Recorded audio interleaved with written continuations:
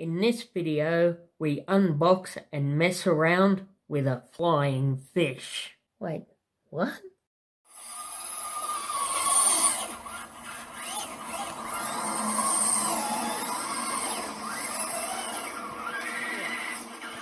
No guys, I haven't lost my marbles, or this hasn't suddenly become the fishing channel. I got myself a flying fish HPS 1 to 10 scale brushless for some fun speed runs. I reckon it should do really well actually. So without further ado, let's get this box here open and see what's inside.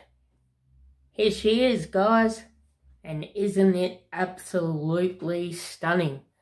What an awesome looking car. I think the shell is based on a Nissan 350Z, but don't quote me on that. It just looks like it might be. There's nothing in it to say that, so that's just my guess, but this thing is gorgeous. Let's take the shell off and have a look inside. And it's almost as beautiful inside. Look at that. Absolutely stunning. It's got the Pro version, which this is, has got some aluminium parts like aluminium anodized shocks and anodized top brace and funky wheels. I'll just turn this a bit like that. There we go. It's also got a speed control capable, I believe it says on it anyway, of doing a 3S lipo. We shall have to test that out and see. It has got a brushless motor in behind there, a 3,300 kV brushless motor. It also came with a 2S 30C 3,500 milliamp LiPo battery hard case, and it also came with, of course, controller. There we go. Standard controller, nothing too special, so I won't bore you with that.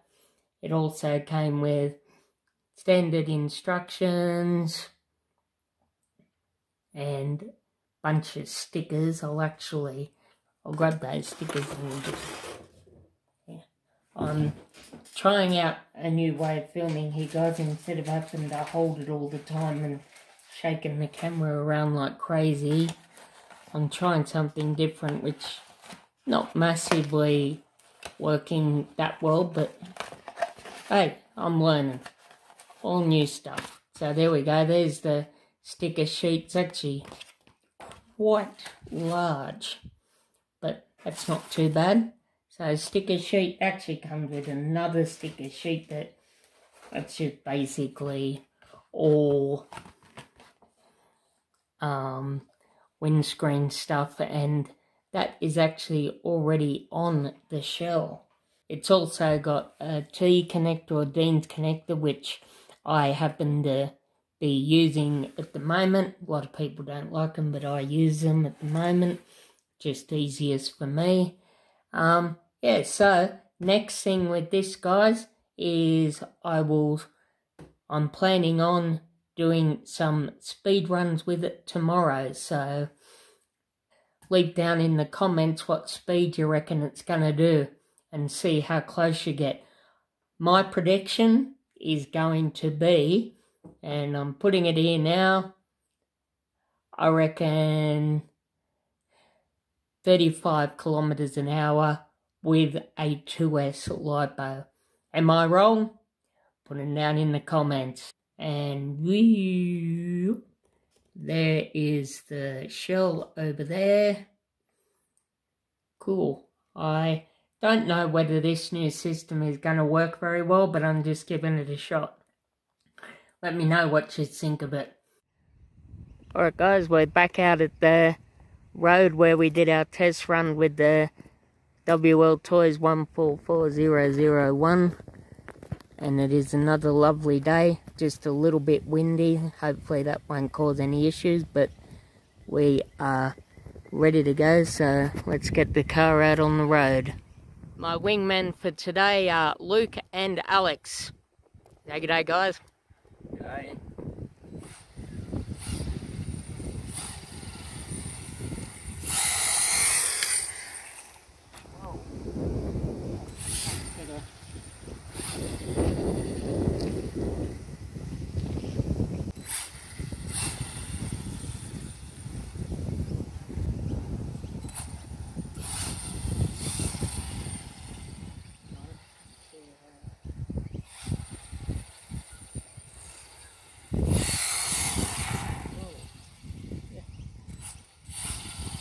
Got a little bit of get up and go, right?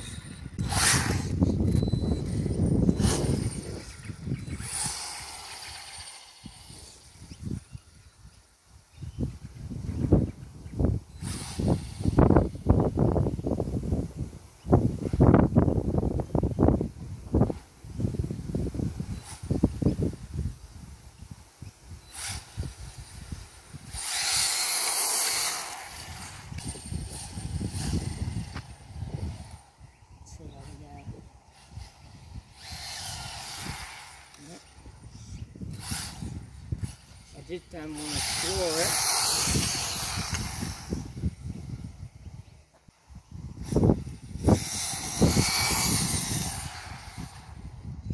Drifts well.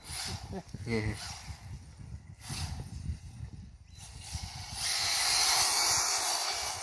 There we go. That was a bit of a clearer. Let's see if I can get it straight.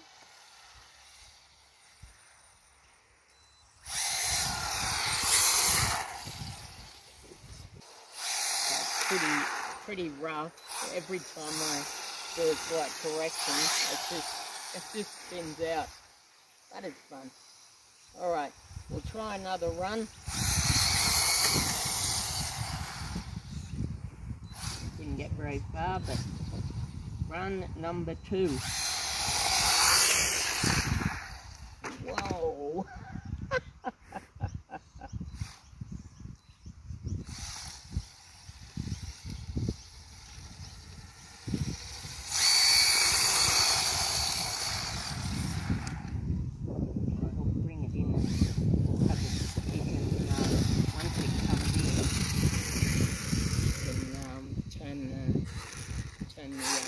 Alright guys, we'll see now what speed we actually managed to achieve. I didn't actually get very fast straight. Every time I did a slight correction it just spun out. So what's our top speed there say? So 0. Oh. Alright.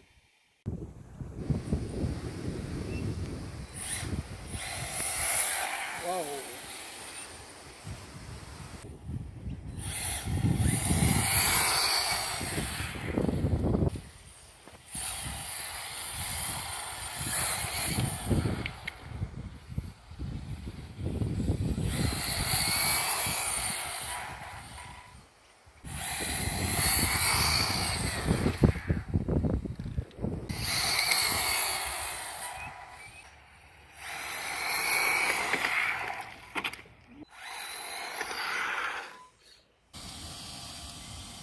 That looks like it's fine.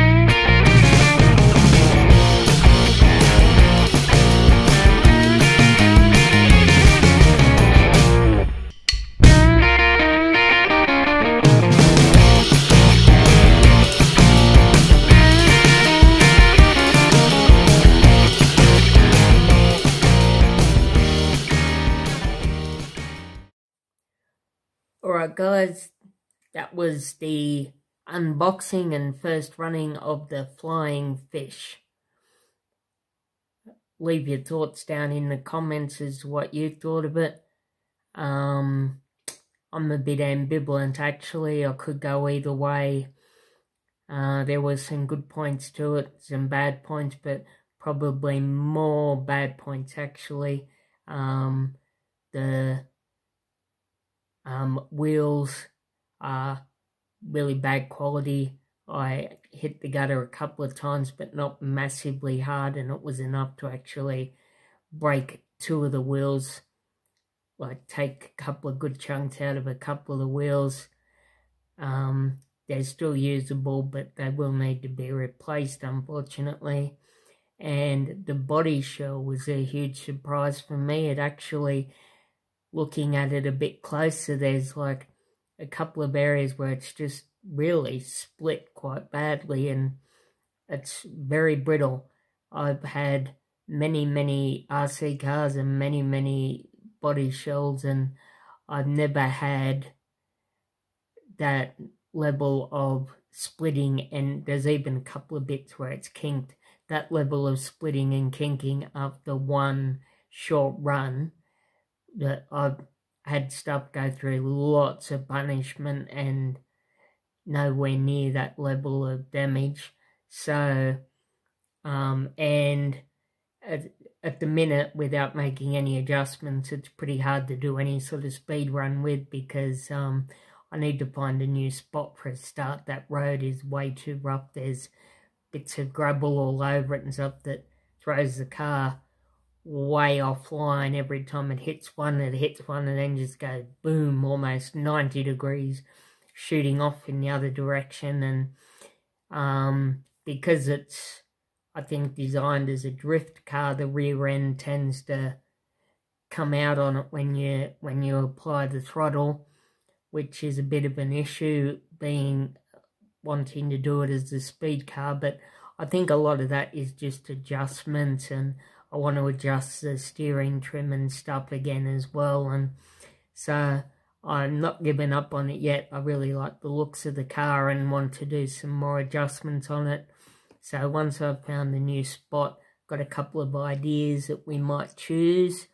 But once I find a new spot, we'll have another go at doing a speed run. So, but 45 kilometers an hour for its first ever speed run isn't a bad effort. So we'll leave it at that. So as always, guys, if you're new to the channel, welcome along, and please consider liking and subscribing and smashing that bell so you don't miss any of my future content. And that will be about it. So it's Matt at RC Chronicles signing off. See you later, guys.